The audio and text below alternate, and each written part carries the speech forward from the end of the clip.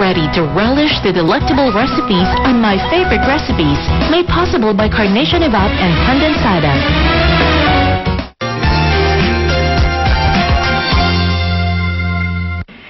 One of the easiest dishes to cook is yung pasta. So ngayon gagawa ako ng ibang klaseng pasta naman using penne. And I'm gonna call it my penne with pork sausage and peppers. Ikaw, anong gagawin mo? Para doon, ang katerno niyan, mango crepe surprise. Baka may surprise talaga ako dyan, ha? Oo. Sige, gawin Umpisahan na natin. natin. Mukhang ikaw mauuna kasi mahaba-haba yata to eh. Okay. Okay. Umpisahan natin yung crepes. Sige. Okay, we're going to mix all the dry ingredients together. Ito. Yeah. Okay. So, ito While that's happening, I'm going to crack our eggs. Ayan. Okay, so I'm mixing the flour, sugar, and salt. Okay. So, mix Ako naman natin dito, eggs. hinahalo ko yung eggs. Okay. We have our eggs. Water. Okay. Carnation Evap. Magiging creamy tong crepe natin, ah. Para dito sa crepes, 3/4 cup. Pero mamaya, gagamit pa tayo sa ating custard. Ah. Yes. So in crepes, we have a lot of variations with this. But then, like, for Chef Gina today, panay mangoes. Oo. Diba? I'll beat the eggs. Sige. Minix ko lang yung Carnation Evap and yung water. Beating the eggs. Putting it in. I'm putting our cooled melted butter. Wow. We are going to mix this. Mix the liquid ingredients To the the dry ingredients. Pag medyo nagsettle, I'll add more liquid. Okay, you're gonna smoothen the batter. And then, yung batter, importante, pares natin to ng at least 30 minutes sa ref. After this has rested, magiging soft yung ating crepes instead of being like gummy, no? Yan na, it's getting smooth. Magiging creamy talaga to because we used Carnation Evap. Siyempre. So, the batter is smooth. Smooth, we can chill please this. put it in the chiller. Rest for 30 minutes. Tapos, umpisahan na natin itong custard. Okay. Para sa ating custard, the first thing that we're going to do is mix our cornstarch and our water. Let's heat together our butter, our sugar. Let's put this. This one na. Yeah. Ang ating cornstarch and water. Tapos, dito papasok yung pinaka-importante nating ingredients. 2 cups of Carnation Evap. Wow, 2 cups. Parang ang dami-dami yan. Yan. So whether main dish ang gagawin natin or savory dish or even desserts, basta Carnation Evap will make our dish even creamier. Siyempre. So 2 cups. So isang 370 ml can is equivalent to 1 cup and a half. Yes. And there you go. We have 2 cups of our Carnation Evap, and we are going to put this in our pan. Yeah. So we're just gonna wait for the sugar to get dissolved, the butter to melt. Okay? Then we can start our tempering. Yan, explain ko mamaya. Okay. Hintayin muna natin. Everything is dissolved and incorporated. Temper time. Yeah. You can break the egg yolks.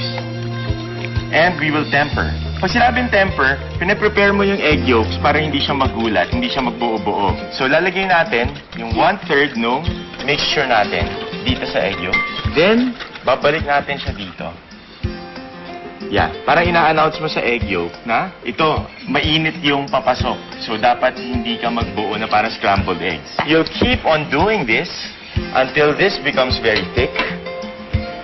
Which we have already. Yeah, as thick as this. Let's put a bit para mabuhay lang. Oh. Okay. At this point, lagay na natin yung flavor. Vanilla. Mango extra. Mango extra. brandy. Okay. We're going to mix this all together.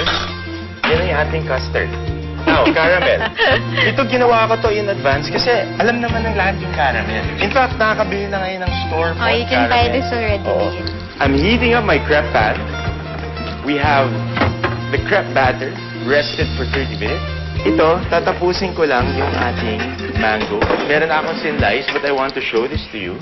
Using a goblet, you can get the meat easily, just like this. We're going to just slice it up.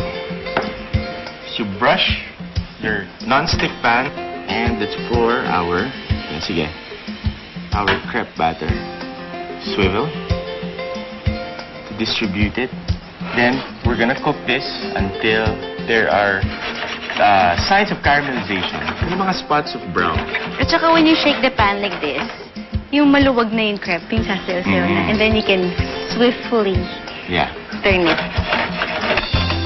Then we're going to put this here. Meron na akong mga ginawa in advance. Okay. There you go.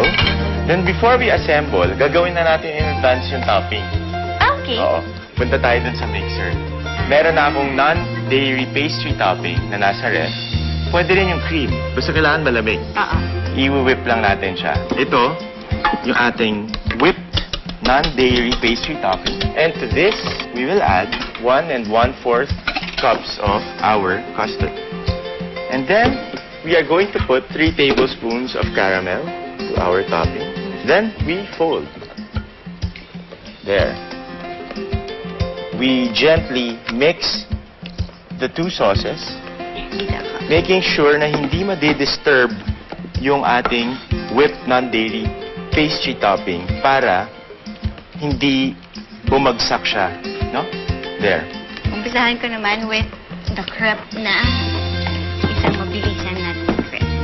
Okay. Sige, ako yung tagalagay ng sauce. Yes. So we're putting about half a mango per crepe. Yeah. We're putting more or less 3 tablespoons of the custard and streaks of the caramel. Tapos? Roll it. Yan. Lagay na natin. Just smoothen it out. Nalagyan natin na caramel. Wow. Ganda, oh. There.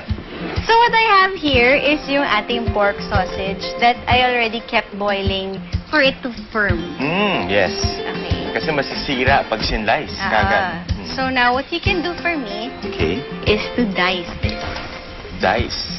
And then what I have here is yung ating penne that's already been cooked and drained. Okay. And then we toss this. I'll start off with my peppers and pumpkin. Okay. Yan. Heat up lang natin yung Can I season this? Yes. Okay. So, siguro mauuna dyan yung pumpkin. Kasi matagal. But then, if you don't want it to take that long, you can pre-boil it. Put the pumpkin. Okay. Just get this coated with the oil. Okay. Okay, then we'll add the peppers. We have the red, green, and yellow. Okay. Pagluto na yung pumpkin, add nyo na yung mga peppers. And then the corn. Wow.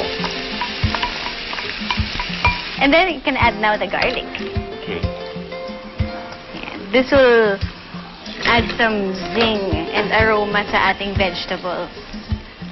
And then once you can start smelling the garlic na, then we're going to season this. And then we're going to put in carnation eva para maging creamy ang ating pasta sauce. Okay.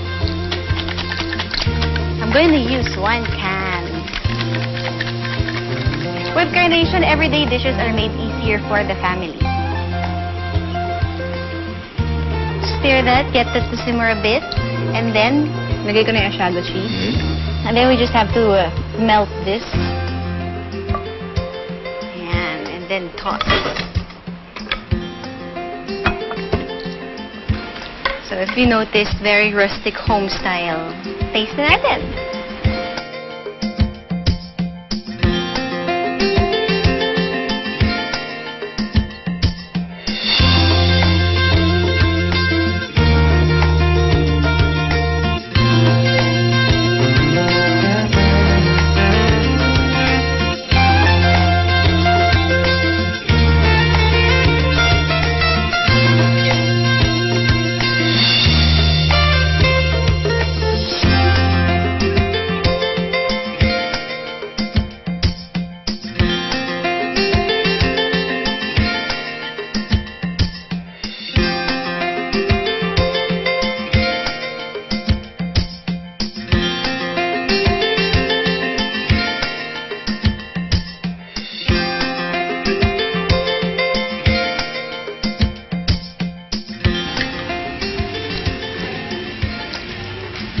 Masarap siya, di ba?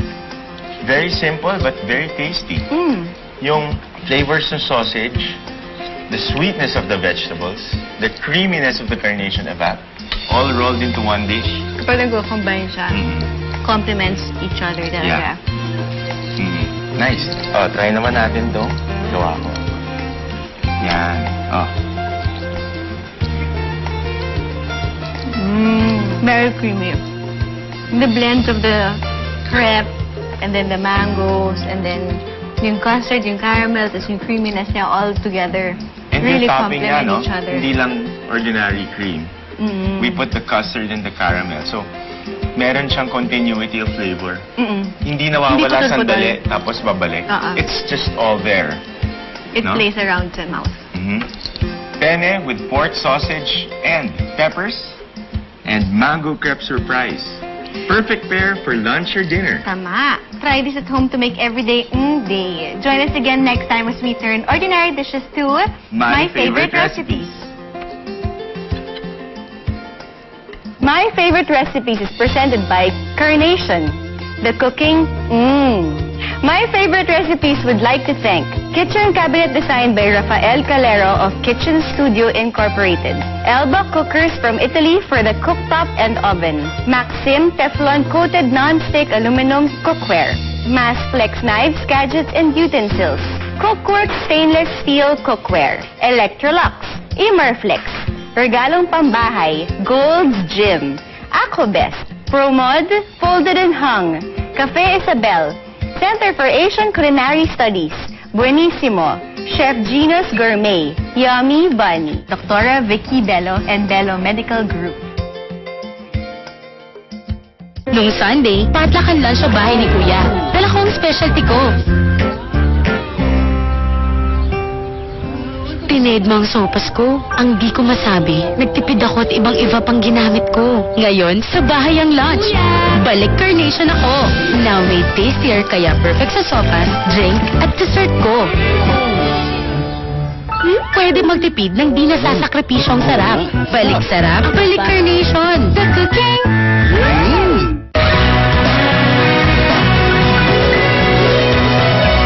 You've just enjoyed the appetizing dishes on My Favorite Recipes, made possible by Carnation Evap and Condensada.